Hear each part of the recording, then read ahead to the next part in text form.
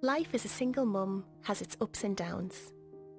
It's just me and my 2 boys, and whilst I'd love to give them the world, living on a single income doesn't make it easy. I work as hard as I can, but still struggle to make ends meet. And the bills keep on coming. To make matters worse, I noticed my water bill was going up, and I couldn't work out why. Nothing had changed.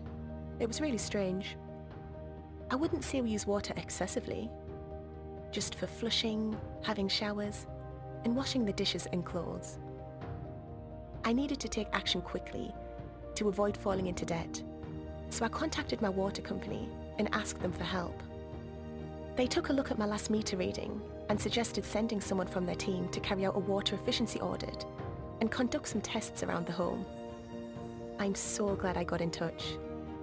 They discovered we had a leaky loo and also suggested ways in which we could use less water. Jason now takes shorter showers. We all turn off the tap when brushing our teeth, and I make sure my washer is full before turning it on. It's made a real difference to my water bills. I'm now paying £18 less a month, a saving of £216 a year. I'm even starting to see a change in my energy bill too, as we're using far less hot water. This couldn't have come at a better time. Water efficiency measures can help customers to save money on both their water and energy bills. But more needs to be done to make these support measures accessible to those who need them most.